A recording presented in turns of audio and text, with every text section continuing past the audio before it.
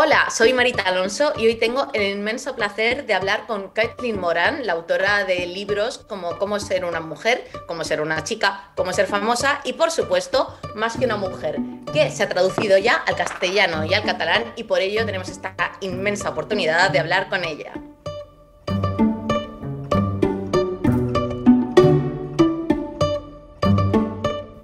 So, Caitlin, first question is how different is the woman who wrote How to Be a Woman from the woman of today? My hair is shorter, my face is tireder, my knees hurt a lot, and I think I've learned to be a bit gentler and kinder. The first book was written in this big, mad energy burst. And I was sometimes impatient with people that I thought were stupid or wrong. And I'm still impatient with people who are stupid or wrong, but I've learned to pretend to be a kinder person when I'm on social media. I think that's the big difference. And don't you think that as women, we have to do that? Because men don't usually care when they're not being really kind. Yeah, to be called an unkind woman is one of the worst things that you can be accused of.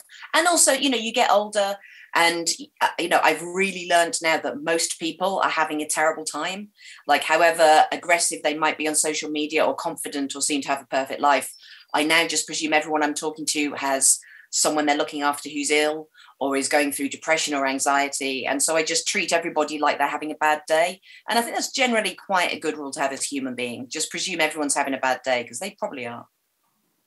Well, that's not really a very optimistic message, but it's completely true, I have to say. Yes, right. Especially after the last 2 years, everybody's carrying around damage and stuff. And I do like, I'm a fan of the human race.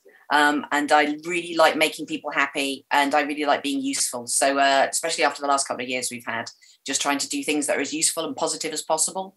There's lots of things that I write about that are difficult subjects or difficult things that I've experienced in my life. But I make sure that I don't turn it into a misery memoir. It's not just basically about complaining. Whenever I share something bad about my life, it's always with, and then this is what I learned from it, or this is how you could cope with it, or this is how I could stop it happening to you. My favorite thing in the world is to be useful.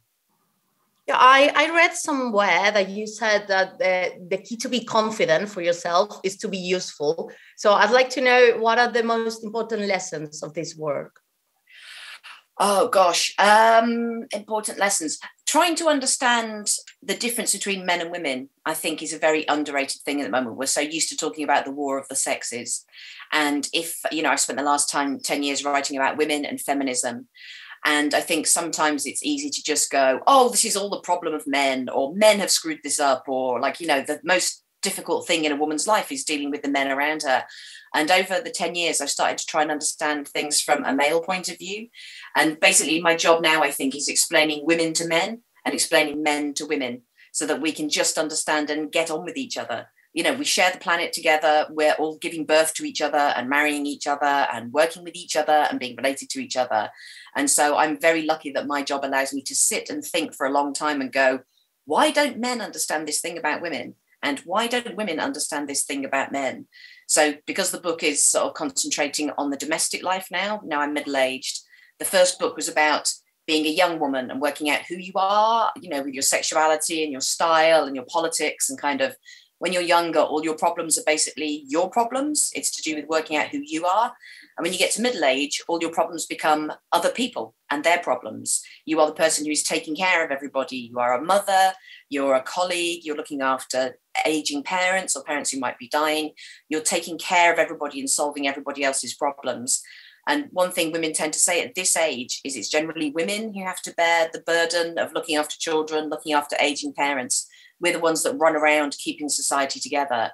And it's very easy to go, well, men aren't doing this because they're bad or lazy. And I wanted to look into why it is that men don't see these problems and don't see why they need to be involved in it. And, it goes back to their childhoods and the difference in the way that we bring up men and women. And I realized all this when my brother came to live with me for a couple of years. And I was like, well, we've got the same parents.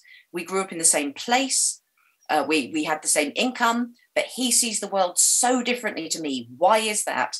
And picking that apart and working out why it was one of my favourite bits in the book, just working out the difference between what we think women should be and what we think men should be. So maybe now you should write a book called How to Be a Man. Well, strange you should say that. This is my work board for the next book. God. Yeah, and the next book is called What About the Men? Because as a feminist, and any woman who's written about women will say that this is true, if you go and do a public event and you get questions from the audience, guaranteed the third question you will get asked is, but what about men? You've talked a lot about women now, but what about men? And for the first 6 or 7 years, I was like, I don't care. Like, my specialist subject is women. Like, if men have problems, men need to sort them out. It would be the ultimate irony of feminism if women had to sort out all of women's problems and then sort out all of men's problems as well. Like, no. But recently I've started to realize, no, that what about men? Because women have got this amazing thing called feminism, which is this network of tools that allow us to understand everything that might be difficult or shameful or problematic or embarrassing about being a woman. Any problem you've got as a woman, type it into the internet and another woman somewhere will have experienced it and will be talking about it and how she overcame that problem. Men don't have that network. Men don't talk to each other about their problems. Men don't have these role models. No one's writing songs about how great it is to be a young man. There isn't this sense that the future is going to be male. We all think the future is going to be female. And so I started to think, yeah, what about men? So I just made a list of their problems.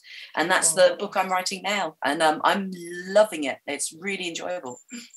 Oh my God. And what do you think about how much it's been written about how we deal with men? But what about how we deal with women? Because it hasn't been spoken about. Yeah, well, it's interesting. Like when you see women who talk about being a woman, we tend to be very funny about it. We tend to be very open about it. But the only people I really see writing about the problems of being men are quite extreme characters. People like Jordan B. Peterson, whose whole thing is the problems that men have is that they're not manly enough. They need to be more alpha. They need to be more masculine. And that's not my reading of the situation. The problems that men have is usually with their mental health. They feel that they are not as big a parent as the mother, that the mother is more important than the father. And these are all female things. You know, I think a lot of the problems of men is that they, for some reason, don't feel that they can do things that are seen as female. Whereas women, we saw a bunch of stuff that men did 100 years ago at the start of feminism. We were like, I'll have that. I want to have a job. I want to have money. I want to be able to talk about sex. I want to be able to wear trousers. I want to rule a country. So women went and took all the things of men that we thought were cool, and we have enjoyed it. Thank you very much. But men don't seem to feel that they can come and take these female things that I think would make their lives better and more fun and more joyful. So yeah, it's basically a whole book basically going, try and be more like women. Men, that's your problem. And how can we make middle-aged women take up this space? This is a key thing. So when I wrote the first book, when I would do public events, most of the people who came were young women, teenagers, women in their early 20s, and I would meet them, we'd talk for hours, and we'd take pictures together, and they would tell me about their lives and their plans and their dreams. They were full of confidence and just telling me about their lives. And then as time has gone on, my audience has got a lot older, and I'll be meeting middle-aged women, and I'll say, come and have a picture taken with me. And they'll be like, oh God, no, I'm too ugly, I'm too fat, I'm too tall, don't take a picture of me. And I'll go, well, you're not, but tell me about your life. What do you do? And they'll go, I'm too boring. Oh, you don't want to talk to me. My life is so boring. I'm nothing. And then I would talk to them, and it would turn out that they are politicians or doctors or scientists. And I wanted to say to middle-aged women, you are incredible. You need to learn to take up your space. Your stories are amazing. The work, particularly of middle-aged women, is the most important stuff. We tend to think of middle-aged women's lives as being boring. It's all about running a house, being a mother, looking after your parents, being, dutiful at work, and thinking that this is boring stuff. But this is the big life or death stuff. We're literally helping people as they die. We are keeping people alive. We are making love and security and serenity. The stuff that goes on in the normal house is as dramatic as anything you will ever see in a Hollywood movie, but we never talk about it in those terms. So the book I wanted to write was going inside every house, every normal, boring suburban house. There is something life or death going on, guaranteed, at some point in your life. I want to shine a spotlight into these houses, tell these stories like that they're big Hollywood epics, and shine the spotlight on these middle-aged women and go, you are the star. I'm going to tell your story like it's the most important story on earth, because it is. Without women, this whole world would collapse in a week. And thank God now we start having more films about motherhood, but in a sense that it's not perfection. And I don't really remember the name of the film, the daughter, I think it's called, the one that Maggie Gyllenhaal, yes, yeah. That's amazing. So yeah. I want to know, is motherhood as scary as it sounds? Oh, more so. Even with the most honest and brutal stories that we've had recently, usually, you know, the stories resolve. They're only an hour and a half. You have no idea how long motherhood is.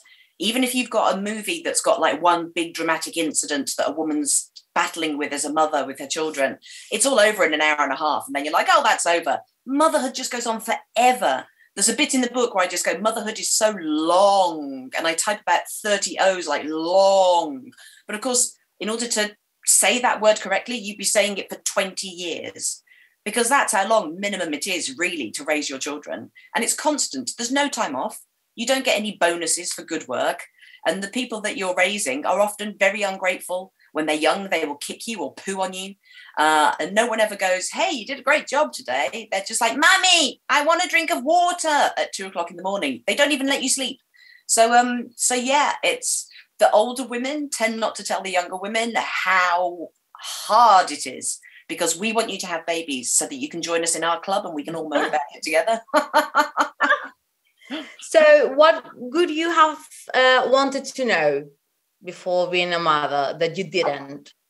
I think the key thing I had so many mad ideas about what motherhood was like. For some reason, I thought I would have more time. I think because J.K. Rowling talks about how she wrote her first book with her baby in a pram in a coffee shop. And I was like, yeah, I'll do that. I'll like put my baby in a box under the table and I'll write all these plays and novels. Here's the big truth about motherhood. Whatever your life is like the day before you have your baby, it will be like that, exactly like that 10 years later. So if there's a curtain that you meant to put up the day before you give birth and you haven't put it up on the window, it will still be on the floor by the window 10 years later. Nothing changes. All you're doing is looking after this baby. So make sure you've got your life in order. Make sure you put your curtains up. Make sure you've cleaned the toilet before you give birth, because you won't be cleaning it again for 5 years. And of course, this is the bit where you have to then go, but of course, it's the most magical thing in the world. And like, you know, I love my children and they're the best people I know. And they are. They're absolutely excellent. They're 18 and 20 now. So this is the sweet bit. They've got cars. They drive me around. They cook food. They're so funny. We've got all these in-jokes. There's no one I'd rather spend time with. But it's a lot of work to get to that point. So yeah, you've just got to really be aware that like it's 20 years of not much fun. Sorry if you're pregnant out there. Sorry. No. Put the curtain up now. But before the book, I thought the scary thing about growing old were wrinkles. But now I think it's the amount of responsibility. I mean, when you write the book, you make it clear that you have no time for yourself. That's kind of the good bit, though, if you like getting things done. Like kind of in middle age, I would not, my children look at me when I'm moaning about how much my back hurts or how tired I am. And they're like, would you like to be my age? And I think they always want me to go, yes, I would love to be a teenager again. I would hate it. I would never be in my teens again. I would never be in my 20s. I wouldn't do my 30s again. At this age, you're so bold and brave. You just don't care what other people say. You finally got over that worry that you might get fired if you're ugly or stupid for one day. Like kind of, you don't get fired at this age. If you've got a job, you'll stay in that job. If you say what you think, you don't get fired. If you say what you think, you don't lose your friends. It's fine. You finally in your 40s have the confidence of a teenage boy. That's basically what you get, which is great because teenage boys think they're awesome. And in the book, you write about how women usually like, when they're younger, the bad boys, which is something really terrible. And now that I'm watching, I don't know, you usually watch that kind of crap on Netflix. There are many dating shows. Yes. Oh, yeah. And there's one specifically now that she's into a very toxic relationship. And she suddenly gives up. At the moment she says, I'm too tired. And you said that once. So I want to know why we keep on going on these terrible relationships until we can't really move. That's the key moment. And you'll notice whenever you're talking to your friends, if they're going out with someone terrible and they're moaning about them all the time and crying, you know that they will not leave that person until the day they finally stop being angry or sad or disappointed, and they turn up and they go, I'm tired now. I can't do this relationship anymore. I'm too tired. The problem is, I don't think it's particularly that women are attracted to bad men. It's just that, like, there's not that much choice. You know what I mean? It's not like women are rejecting hundreds of thousands of Mark Ruffalos. Like, it's not like there's thousands of brilliant liberal men going, I love housework and oral sex. Like, please put me on your waiting list. Like, you're making do with the best of a bad bunch. And that's why the book I'm writing after this is about, at my age, all the women that I know that are still single, they can't find, the amount of good women is so in excess of the amount of good men. Like, there aren't any available. They're all married at this age. They're all dead. Like that, they're gone. And so in this book, these women who work in tech make the ideal robot husbands. They're like, okay, we're going to stop looking for men. We're going to make them. We're just going to make the perfect robot husband. And of course, obviously it goes wrong because it's basically a Frankenstein story. But that's kind of, you know, there's a reason why everyone I've told that to of my age has gone, yes, I want to read that book, because it's not like we're lazy and can't find them. It's not like we love a bad man. It's just like there's a lot of them out there. And the next book is going to be about men, but it's not going to be for men, because I think many men find it intimidating reading your books because they feel like they haven't been written for them because they are so used to having everything done for them. Well, it's been interesting. Like when I sold the book to my publishers in the UK, they were like, we better hope a lot of women buy this because no man will buy a book called How to Be a Woman. And for the first couple of months, it was women that were buying it. And then about 3 months in, it turned out that about half my readership was male, because they were seeing it like an instruction manual. It was like a kind of Bible of like, oh my God, that's when my wife says, I've got nothing to wear today. Oh, this is what she means. Right. Okay, I get this. So men are reading these. They would tell me they'd have to read it secretly. Like if they were on the tube, they'd have to or on the bus, they'd have to cover up the actual cover with a men's magazine, like a fishing magazine or a porn mag. And they'd secretly be reading it behind the magazine. And also what I find is that women tend to give it to men and go, just read this and then you'll understand. So I suspect this book will be the same. I don't think men will buy it, but women will buy it and give it to men going, you keep moaning about your problems, read this. That's the solution. So maybe you should add a page in which you tell women to buy for men so that you sell even more. Oh, yeah. No, that's my presumption. Yeah, it will all be women buying it for their men.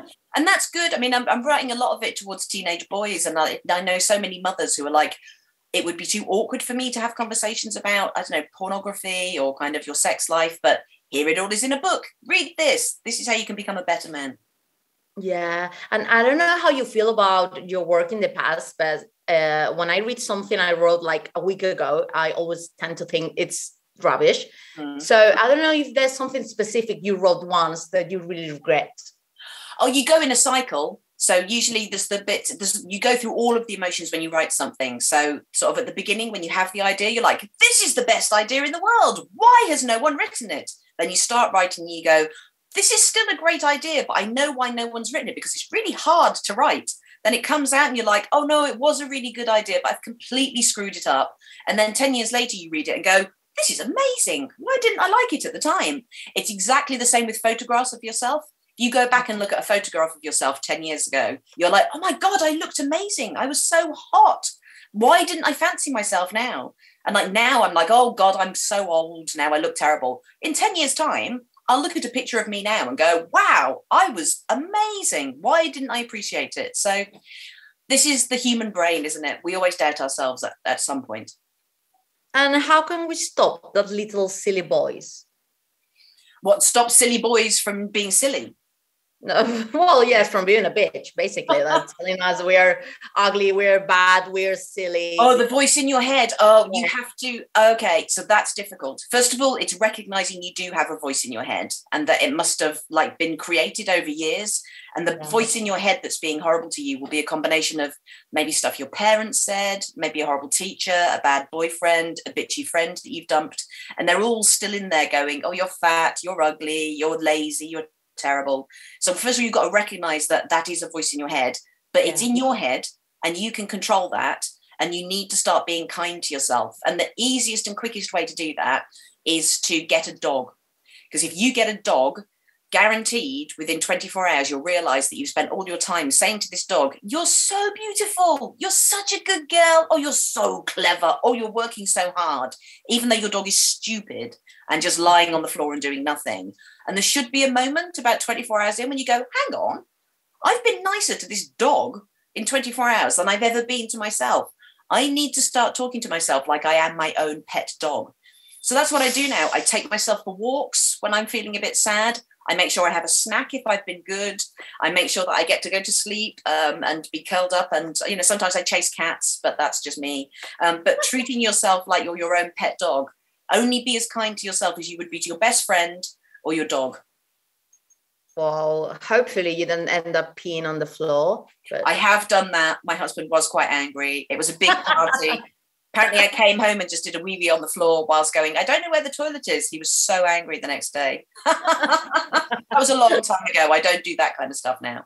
Who knows? Who knows? And about what you said, apparently being a modern woman requires hating yourself.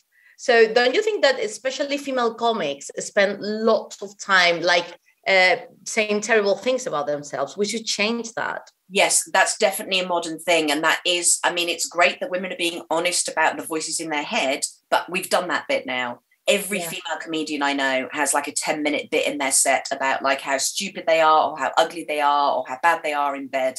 And we need to move past that bit now because it's all part of the same female thing that you've got to be seen to put yourself down. You could never say, I wrote a column for the Times recently that it's taken me 10 years to get the courage to write, going, I think I'm really beautiful. Like, not in a kind of like, you're all rubbish and like, I'm really hot and sexy, like, don't even look at me. Just kind of like, I really like how I look. I'm really happy with how I am because I've decided that I like myself. Why would I wait for someone to tell me I'm beautiful? And I write these columns hoping that teenage girls are reading it because teenage girls are waiting so hard for another girl or another boy to say to them, you're beautiful, before they can believe they're beautiful. Why would you wait? Why would you trust someone else's opinion? You know, you don't let other people tell you what music to wear or what food you like. Why would you wait for someone else's opinion to tell you if you are officially a person with a good face or not? You just have to look in the mirror and go, yep, this is my face. I really like it. I look like a kind, nice, funny person. I think I'm really hot. And just look in the mirror and say it. You can feel different parts of your brain lighting up when you look in the mirror and go, oh, look, Ace, hello. And just wave at yourself in the morning. Hiya, it's another day. Hooray for this face. And now that we're speaking about looking at ourselves in the mirror, tell me about Botox and how you changed your mind. Yes, well, I haven't had it for 2 years now, mainly because I'm too lazy, and I wanted to spend the money on plants for my garden. But a couple of years ago, I'd been very sad. My daughter had been very ill, and I just looked old and sad. My face had just been like crying so much you could tell, and I went and got Botox, and I couldn't wait to write about it because in the beauty magazines, I can't say the famous people's name. I can't name the celebrities, but there are 4 or 5 celebrities that are always mentioned when we talk about women who are growing old gracefully and not having any surgery or Botox. We're always like, look, they have grown old naturally. So why are these other women having Botox and ruining things for themselves? I know those women have had Botox. I go to their Botox clinic, like kind of everybody in the, because I'm a journalist, I know what they've had done. They've had it done. And the thing that I dislike about that in terms of feminism is that it means that normal women are looking at these women and going, oh God, they are so beautiful. I will never be that beautiful. They must be of a different species. Like I am a goblin. I am a gnome. I can never look as beautiful as them. And it's like, if you want to look like them, you can. And rather than going and having like 2-hour-long facials or using, you know, all these, you know, natural feminist things, you can go and have an injection and it will make you look like your face, like you've basically, when you have Botox, it makes you look like you've just come back from an amazing holiday. And if you can't afford to go on an amazing holiday because you're very busy and poor, it's far cheaper and quicker to just go and get some Botox. And that is the effect that Botox will have. But as I say, I loved to defend it. I love to tell the truth about it, but I also can't be bothered to do it anymore. So you always make like feminism available to everyone, and I guess you've been criticized for that. Well, I mean, only by stupid people, really. The whole point about feminism is it's the idea that women are equal to men, should be equal to men, aren't equal to men. So that's a belief. And so feminism will only work if everyone believes that, because if half the population still thinks women are stupid or unable to do these jobs or somehow inferior, we won't have feminism. We won't live in a feminist world. We will not have felt the effects of feminism. So this idea that you find sometimes in feminism that only special, perfect people can be feminist, and that we only write about feminism in difficult, hard to read books that only clever people can read, and that there are special words that you have to use in order to prove that you're a feminist. If you've got a brilliant idea that you genuinely think will make the world better, that women are equal, why would you hide it in a special place and only let certain special people use it and say that they are that? Like, feminism needs to be spread as much as possible. You need to explain to people, you are a feminist, you lead a feminist life. If you got educated, if you have a job, you know, if you believe in the laws that keep women safe from sexual abuse, if you believe that women should be able to own their own money and property, then you are a feminist already. Like, kind of allow me to tell you this brilliant news. You've been a feminist all your life. And you think Rupaul is like the best show to teach how to be a woman. So I want to know why first. Well, so I've got teenage daughters now, and as they were going out of their childhood and into their teenage years, so they're experimenting with makeup and hair and the clothes they wear and the whole sort of persona they're going to have, who their future self is going to be. It was very difficult to describe to them how you construct that and what the good and bad things can be about that and why you make choices and what these signals are that you're sending out if you dress in a certain way or you act in a certain way, until I watched RuPaul's Drag Race. Because in that, it shows the gamification of femininity. You're seeing men pretending to be dressing up as women. They're showing you how you construct the persona of a woman and what wearing this outfit says about you, what that outfit says about you, what to do with your hair and makeup, how to act. So seeing it in a game show, how you become a woman, allows you to have these amazing conversations with girls about what these things mean, what these signals are, and preparing them for the outside world. Because Mama Ru is very good at testing her little drag babies and making sure that they're ready to go out into clubs, that they're ready to be on stage, that they're going to be able to deal with the abuse that they might get because of how they look. If they're particularly sexual, you are going to have people shouting things at you. And similarly, if you're a teenage girl and you go out looking very sexual, you are going to have men leaning out of their car window shouting, "Nice tits!" And you need to prepare your girls for that. And so watching RuPaul's Drag Race is the perfect educational experience for a mother and a daughter to watch together, because I get to be Mama Ru and they get to be my little drag babies. And what would you say to those who think that RuPaul on the TV show mocks at femininity? Well, it does. And I've written about that. Like the phrase hog body, where they're talking about how all girls have to, like all the queens have to have a cinched in waist. Yeah. Like, you know, that is wrong. You know, lots of women have a hog body. I have a hog body, and like I am an actual woman. So yeah, there's these things, the whole fishy thing, you know. Oh yeah. Saying that you can only be a woman if you have a fish smell. You know, that's not good. But the drag community is very aware of this. This is one of the great things about the fact that drag has become so mainstream. A lot of cis women have been able to just go, hang on a minute, I get that it's a joke or that that's the game, but you know, everyone's watching this now, and these are, you know, this is not all, you know, let us tell you a little bit about being a woman. Allow us to occasionally tell you a bit of information about being a woman. And do you think you could be different now if you had someone as Lizzo as a pop reference when you were a teenager? So like Lizzo, oh gosh, yeah. I mean, just seeing, there's that feminist saying, I cannot be what I cannot see. So I grew up, I was a very big girl, very fat girl. And I never saw anybody who looked like me anywhere. They were not in movies, they were not on TV, they weren't in advertisements. And so as a child, you're just making a very simple assumption. You're just going, well, my body is wrong and it doesn't exist in the outside world. So I'm basically going to just disassociate from my body and pretend I'm just a head and a face and a brain and just forget about my body. And that's a really dangerous thing for a woman to do, because once you become disassociated from your body and you think it has no worth and it's not really anything to do with you, you can be very horrible to that body. You can self-harm, you can get eating disorders, you can have abusive sexual relationships where people are doing things to your body that you're just letting happen because you're like, oh, that's not me, they can do what they want. So someone like Lizzo coming along, looking so magnificent and so happy and being so body positive. When I went to the Glastonbury Festival, she had 20 big girls on stage with her, and they were all in leotards, shaking their bums at the audience. If I had seen that when I was 16, I think the next 10 years of me hating my body and pretending it didn't exist would never have happened, because Lizzo looks like a queen. And if I see it, I can be it. Like kind of, I can be a happy big woman. I can be a sexy big woman.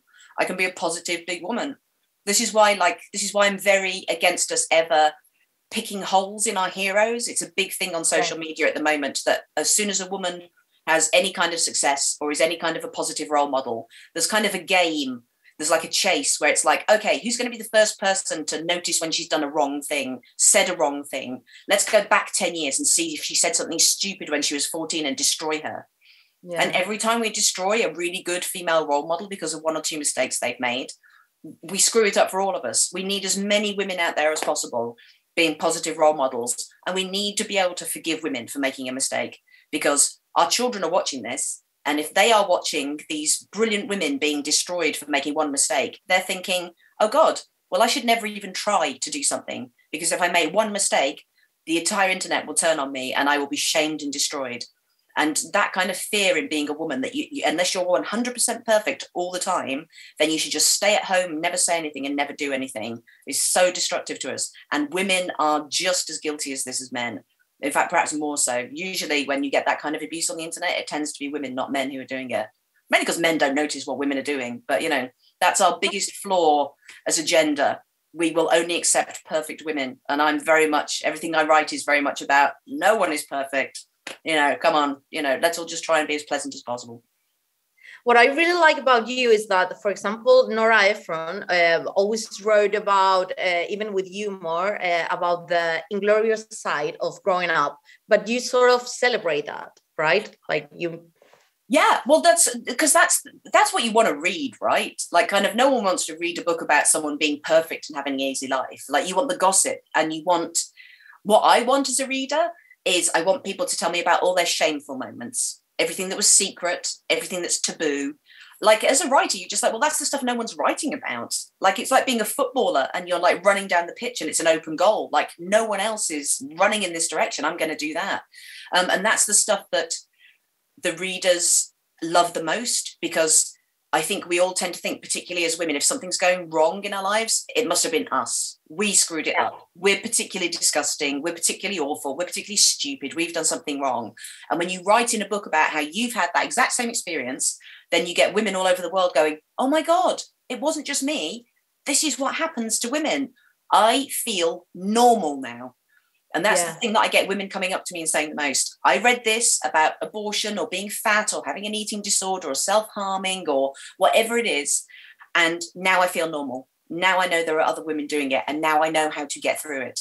And that's my greatest joy, that I can make a woman read a book and laugh and cry and go, oh God, I feel normal now. Because more than anything else, more than eating chips or having sex, humans want to feel like they're normal. That's our biggest drive. We want to feel like we're just normal people.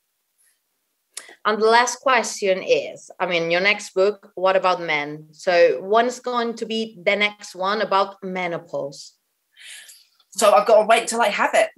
I'm really annoyed. I'm like, come on, I need my womb and ovaries to stop. I'm like, come on, stop. I need to know what it's like. But so far, keep having those periods, which is annoying because A, periods are annoying, and B, I can't write this next book. But yeah, the next book will be all about the menopause. I think they're going to be every 10 years. And then the last one will be called How to Die. And I'll be on my deathbed typing it. And then I'll press the last word and press send, and then I'll die. And that will be it. A whole life in a series of books that hopefully are useful and amusing and make people feel normal. Even about dying. Dying is normal. So thank you so much for your time. It was amazing. I'm really looking forward to reading the next one. Oh, Marita, this has been an absolute pleasure. Thank you so much. Thank you. Thank you for your time and have a great evening. You too, darling. Lots of love from Feminist London. Bye. Bye.